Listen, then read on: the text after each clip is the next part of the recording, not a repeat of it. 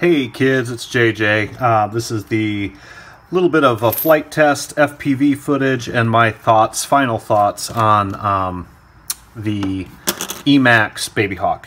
I've had it for a couple days now, flown it around, had some issues. Some of them were my own. I think I might be the only person on the internet that's not impressed with this thing. Here's where we'll start. One, it has no beeper. It doesn't come with a beeper, so you have to put on a beeper. No big deal, but the problem is you have to pull out the flight control board, flip it upside down, solder it to two pads, get the beeper to work. Fair enough. Did that. There's no OSD, which I think is just unreal. Everything's got OSD anymore. I do like that the camera's a 25 milliwatt / 200 milliwatt switchable, which it does have pretty decent reception, transmission, if you will. My receiver fit on top of the board okay. I did break the prop guard. Where'd I break it? So I thought I broke it. Maybe I didn't. Yeah, right there. Hitting an apple tree and not hitting it very hard. So, yeah, which is fine. You know, it's a prop guard. Who cares? The props that they give you with these things, where are they? These dudes are terrible. I didn't try the spare set they gave me. Maybe they're fine, but the set that came on the bird itself, absolutely horrific. They had so much vibration that just jello like you can't believe. So much, actually, that it made the quad fly like crap. So I ended up putting on gem fans. These actually work really nice for this. These are 2035 gem fans. I really like these props. They don't break very easily. They do not fit the screw holes, but if you just put them on and press them really hard, they go on great and they don't slip. And you can grab the motor and kind of twist them to pull them off if you need to. I had them on and off a couple times, so it's not a big deal.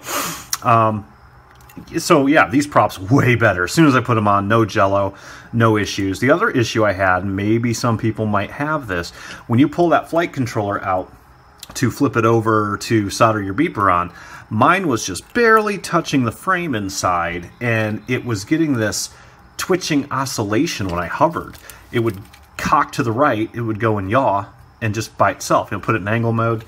I should have taken some video of it, and I'm like, what in the hell is this? I could not figure out because I've never had that happen before. I don't know if this frame is just has a lot of vibration in it or what, but so I took it all apart again. ISO mounted the flight controller, and I did get that to go away. Here's the other problem that I think is a little stupid. These 6 amp bullet ESCs that are in here, which seem nice, run D-Shot out of the box, but you cannot just enable D-Shot on this. I'll leave a link in the description to a web page that shows you how to you have to move a wire. Motor 4, if you update your Betaflight on here and you enable your D-Shot, you actually, motor 4 will not spin.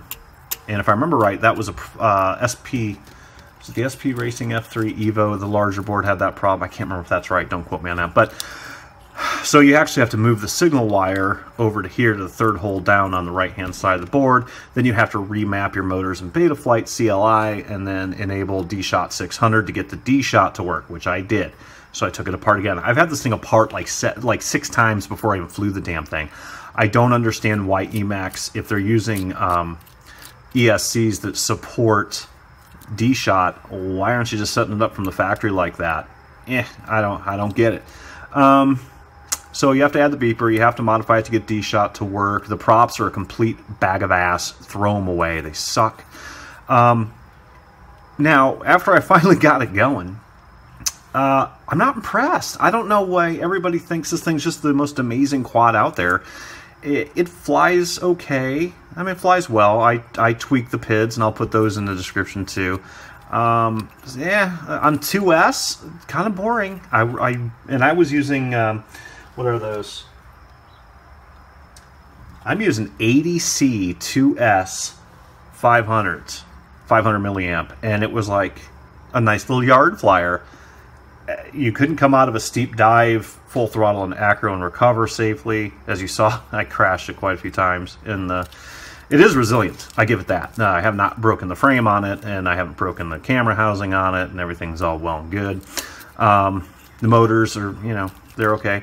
2S was really sedated. I wasn't overly impressed. So I said, hang it. I stuck a 3S in there. And what did I put in that thing? I put a 550-70C 3S in there with the 4-bladed props. Then she moved, and that was a whole lot more fun. After I flew a battery out or crashed, whatever I did, the motors were not hot. The ESCs, I don't know if they were or not. They're vented pretty well in there. And it punched out and flew fine. And you'll see in the first video or so, there might be 2 videos. The first one is going to be 2S, and the second one's 3S. You can tell the difference right out of the bat. In this thing's defense, it was windy today, a little bit too windy for a micro, I think. And I seem to be attracting trees today. I don't know what my problem is, but I'll blame me, not the quad. It handles fine. With a 3S, I thought it was fun. Really, this guy, my Egg 100 that I built, kills it. And this, which actually is an awesome Q95 in a different body, smokes it. I would race any day somebody that had one of these versus one of these. It's not a bad bird, but to really utilize its potential, the D-shot, and to put a beeper on there, and you still don't have OSD, you'd have to put in a whole different board and cut this yellow wire right here and splice it out to get your OSD on here, which I'm definitely considering doing. You know, you really have to do a lot of user modifications to get this thing to work with all its features properly. I did change the PIDs a little bit. They're okay. For $100, I think you can spend your money better. I mean, the awesome Q95 was, what, 110 bucks, the PNP or something like that, and I believe I built this guy for around 100 bucks. This thing's got an F4 processor, 10 amp ESC all in one. Everything on this thing's kick-ass, so it was probably about 120, but spend the extra 20 bucks. These are okay. I'm not in love with it, honestly. I mean, it's cool. I'll fly it.